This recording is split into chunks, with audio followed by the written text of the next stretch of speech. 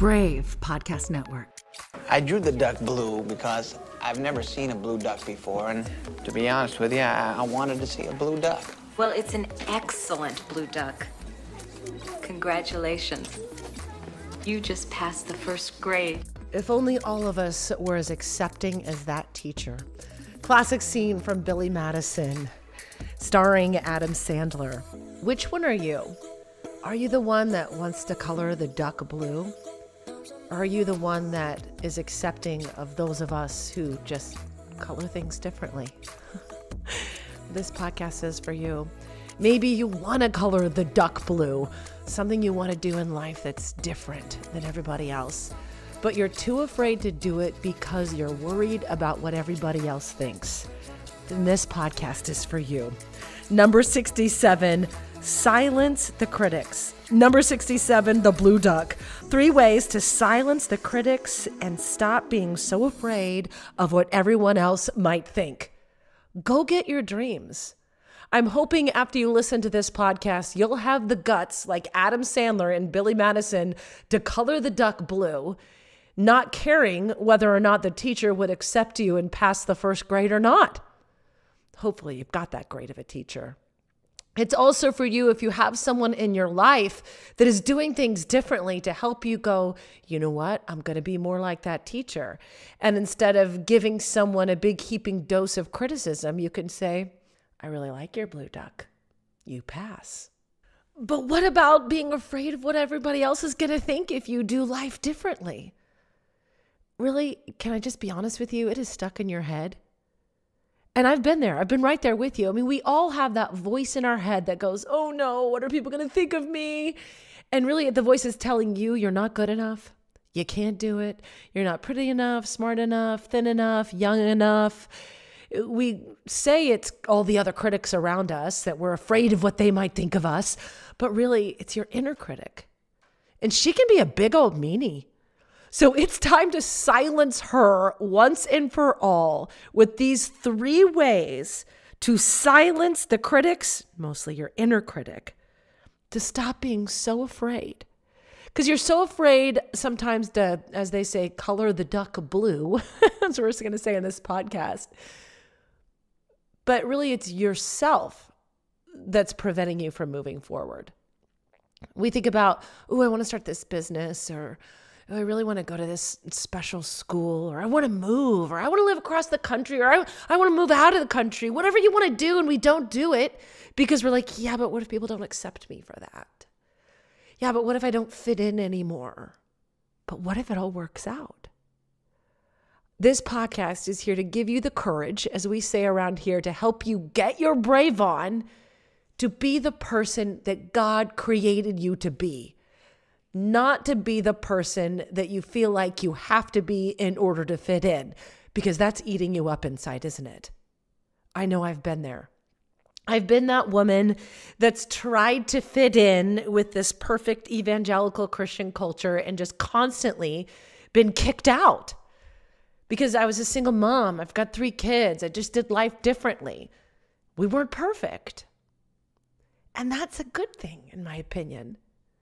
When you live life by coloring with a different color, you're learning things. You're on a journey. You're teaching other people things. People need your version of the blue duck because that's how we change. That's how we all become better. That's how your family will become better. And that's how you're going to be happy. You deserve to live an abundant life of unmerited favor, said Jesus. It's called the Zoe life. So how are you going to get that? How are you going to get unstuck?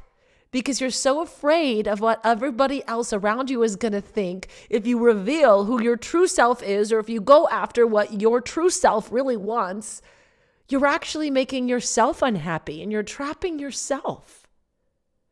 So what can you do? Before I get to the 3 ways to silence that inner critic or other critics, and stop being afraid of what other people might think, I want to tell you a little story. It's a story about a sheep. Once there was a young and daring sheep who often strayed away from the flock and did things differently. We'll call her Mandy. She loved to explore even if it meant getting lost in unfamiliar fields and meadows. But today was different. She had gone too far and soon found herself alone in a really strange part of the countryside. The sun began setting behind the horizon as panic set in for our little sheep, Mandy. Suddenly, though, she heard something that made her stop dead in her tracks. It was the voice of her shepherd.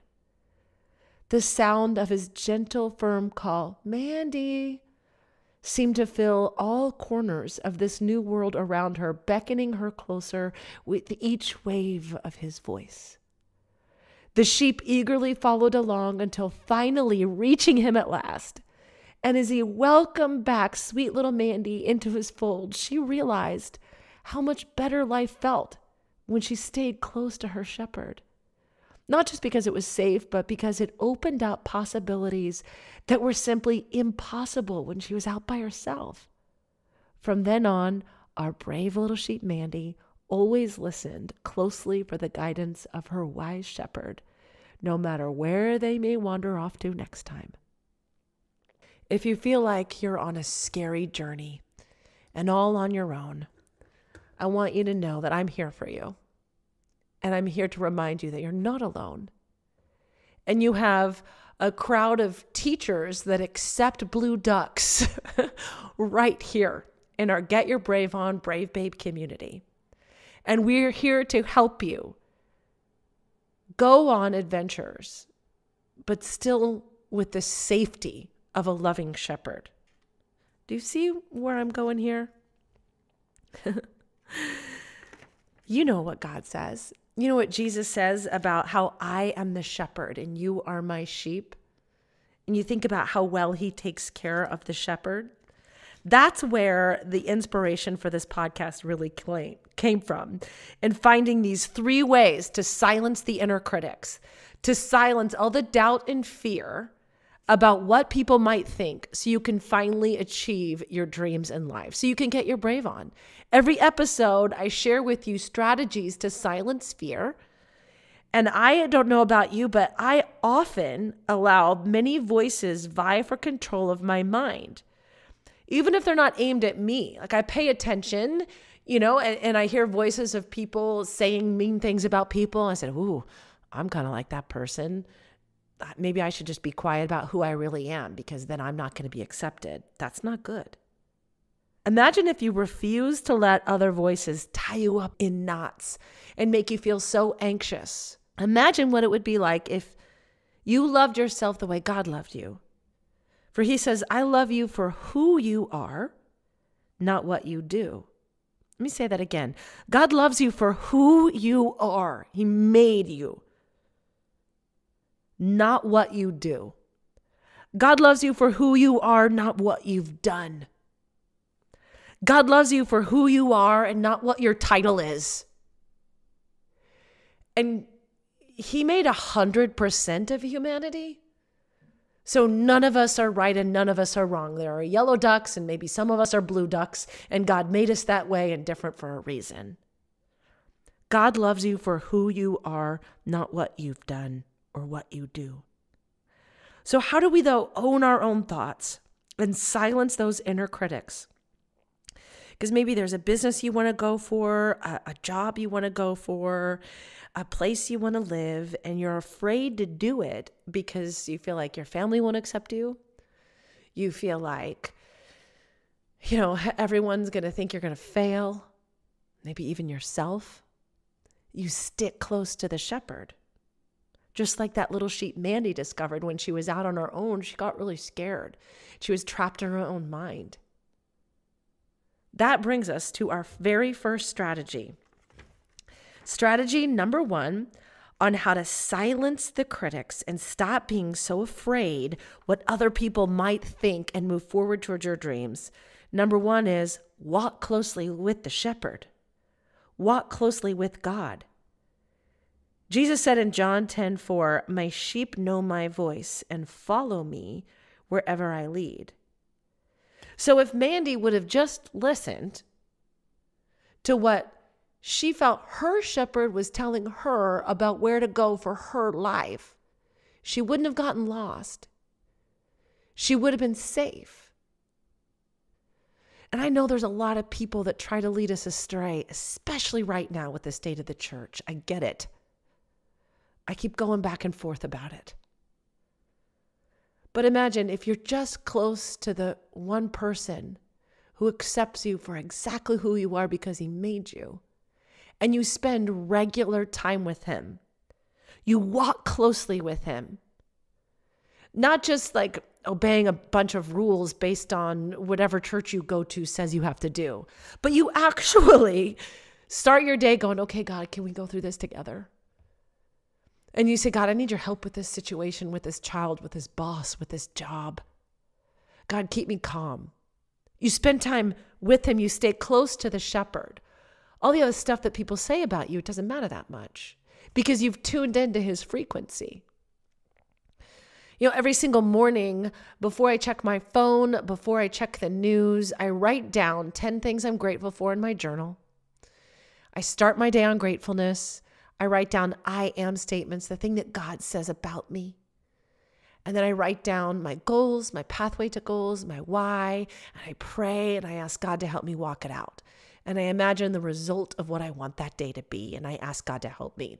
It's on my Brave Life Planner. You can download the whole thing, free printout for you and a video that goes with it at getyourbraveon.info. I'll put the link in the show notes.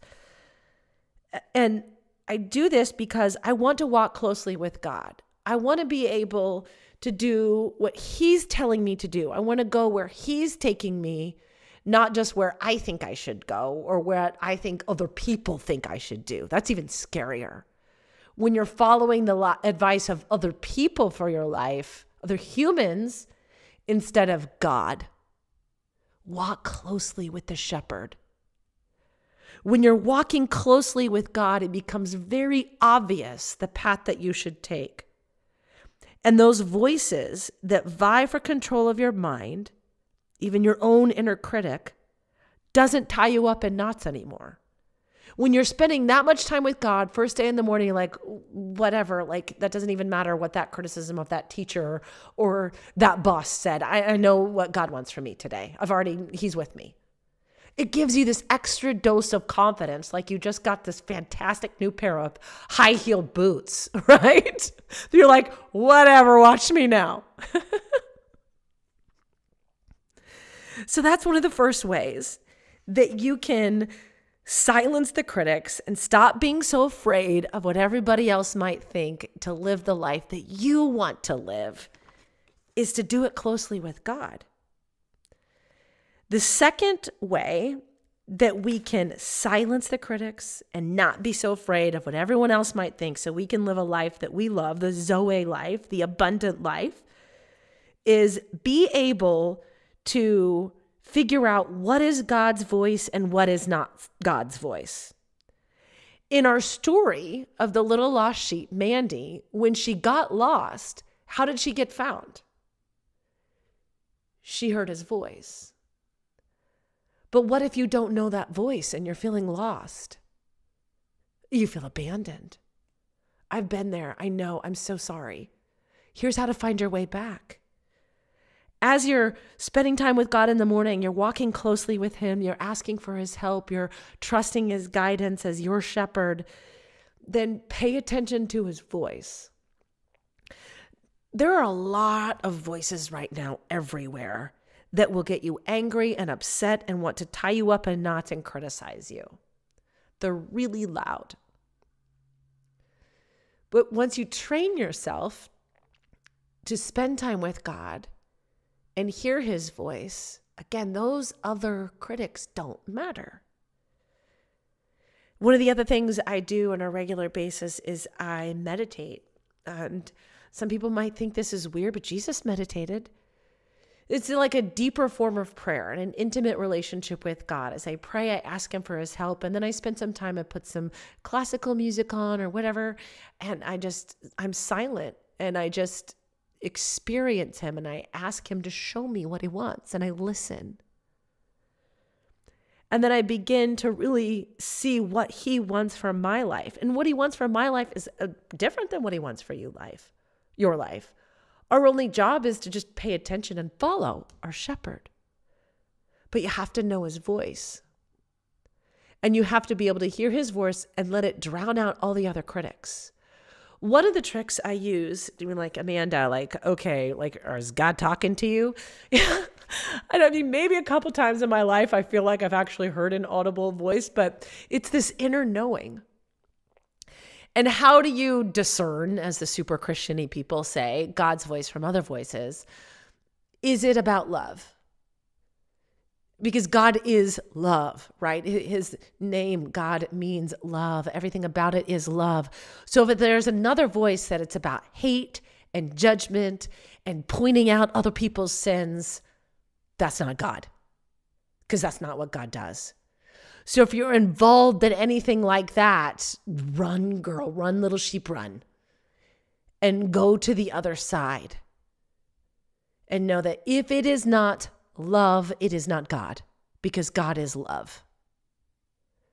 That's the easiest way you can say, okay, where is the voice of God and where is he taking me on this? Is it hurting other people?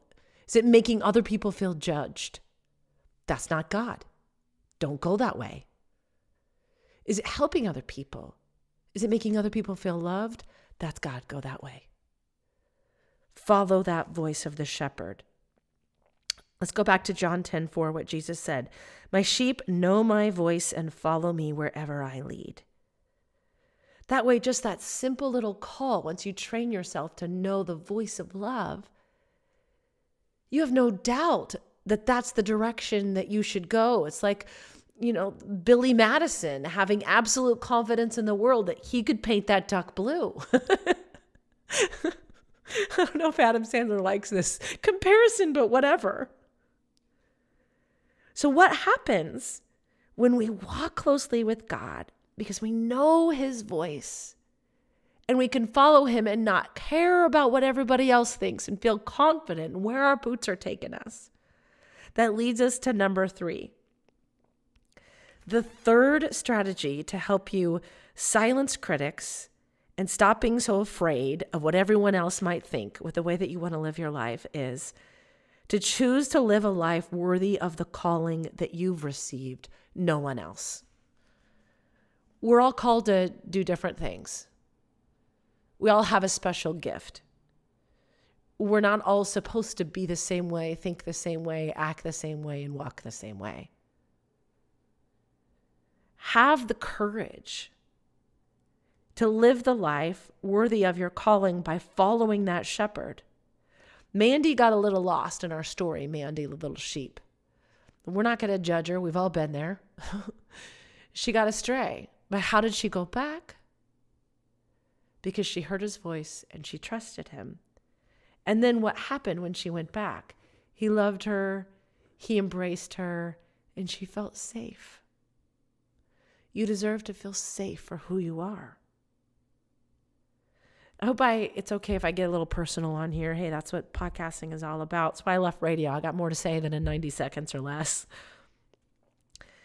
When I wrote this down in my journal, here's what I wrote.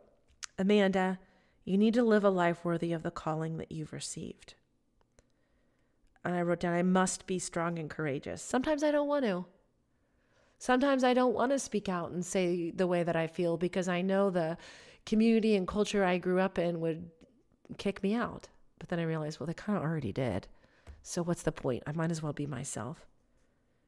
And I must continue to share about Jesus, even if I don't really like the state of the church right now. And I must be healthy and loving. Yeah, there's a lot of things that you and I can feel angry about and have unhealthy reactions about. Sometimes I feel like my faith and my belief in a loving God and a caring Jesus has been hijacked by really mean people. But do I leave it and say I wash my hands of that? I don't think that's the right thing to do. If I'm living a life worthy of my calling that I've received, I'm going to lean in and talk even more about the love of Jesus. I want to be more like Billy Madison's teacher. I want to be more of that. I want to be that person for you. When Billy Madison colored the duck blue, she didn't say, that's wrong, it's supposed to be yellow. She just said, I think it's a great blue duck. I want to be that person for you. I promise. I want to be that person for my children. That's the kind of mother I want to be. That's the kind of partner I want to be for my boyfriend, Sean. That's the kind of daughter I want to be for my mother as she's reinventing her life as a widow. For my sister who's a mother to a special needs child. We all live life very differently. And that's all completely okay and necessary. I want to live a life worthy of my calling. And I challenge you to live a life worthy of your calling too. I just want to love. I love what Bob Goff wrote about love. He's one of my favorite authors. And this was actually about grace, which the two go hand in hand. Grace is God's unmerited favor. And he said that we should give away grace in unreasonable amounts, like it's the only size it comes in. So I know this society, we've been quick to fire off a tweet in criticism of somebody else's life. It seems so, well, it's the opposite of courage. Instead, what if we were strong and courageous enough, living a life worthy of our calling, that we loved and we didn't criticize? That we continued to share, yeah, but that's not my Jesus.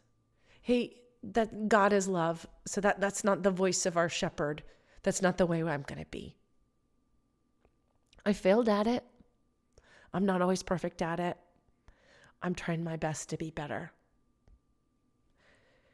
Because I don't know about you, but I'm really sick and tired of allowing other voices to tie me up in knots and not being who I truly want to be. For silencing my voice because I felt like maybe I would get kicked out of the super Christian club if I said anything that they disagreed with or I mentioned politics or anything like that. Well, I don't want to mention politics, but I just want to be myself and the woman that God has called me to be, which I feel my version of loving who I am, not what I do, is to say, hey, I'm here to help you live a more strong and courageous life and give you strategies to silence fear. Because I know what it feels like to be so afraid of what other people think. If you're in that spot, remember this moment. When my ex-husband suddenly left us, I was living right outside of Washington, D.C., in one of the country's most expensive areas, Fairfax County, in a little town called Vienna, Virginia. Beautiful town. And we were really involved in this church, great church, Fairfax Community Church. And I was the MOPS leader of that church and taught Sunday school. And then I was on Christian radio in our nation's capital, the morning show host. And I just had my third child. And 8 weeks after she was born, their dad left us with all 3 kids. And I was humiliated. And of all things, I was afraid to go back to church. Because I felt like, what's going to happen? What is everybody going to think if I walk into that church pushing a double stroller with my 3rd newborn baby in one of those Baby Bjorn wrap things? And that's the only way I could get all 3 of us in by myself into church. And everyone's going to go, where's your husband? They all knew me from the radio and they all knew me from teaching Sunday school and leading the MOPS group. Like my life had to be so-called perfect, right? And I had this dear friend, Becky. She said, we miss you at church. Can you come back? She was one of the few people that knew what was really going on and that I had been abandoned. I was so humiliated. And she said, tell you what, I'll meet you in the parking lot and I'll carry the baby and I'll go in with you so you won't go in alone. Oh, God, I love that woman. And then she gave me this nugget. Listen, I know you're worried about what everybody else might think. But most people are so consumed in judging themselves and worrying about what everybody thinks that they don't have the time to even notice that you're walking into church without your husband. It's like, oh, you're probably right. You're walking around limiting your life because you're so afraid of what other people might think, but really they don't actually care. I say that in all love. You're the one that's being the inner critic. Stop it.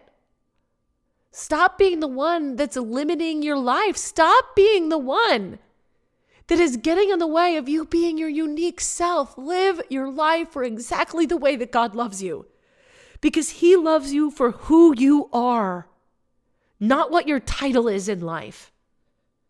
At that point, I had to learn that God loves me for who I was, not for my job on Christian radio. That wasn't like earning me a special spot of love for God.